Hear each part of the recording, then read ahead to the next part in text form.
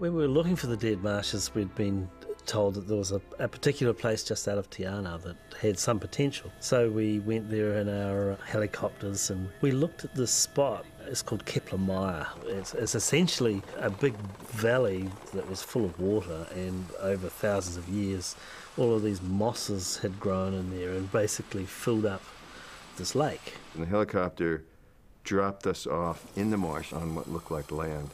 But it wasn't land at all. You could go jump up and down and you realize you're on this thing that's floating. We want this to be as rugged and inhospitable as we can. So I think we found the ideal place.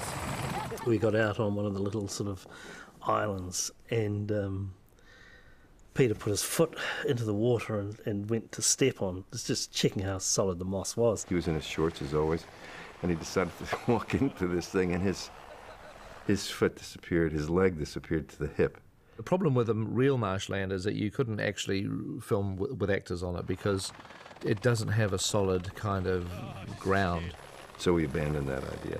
And we decided to mainly recreate the marsh in the stage. But we did some aerial photography there, the same general area.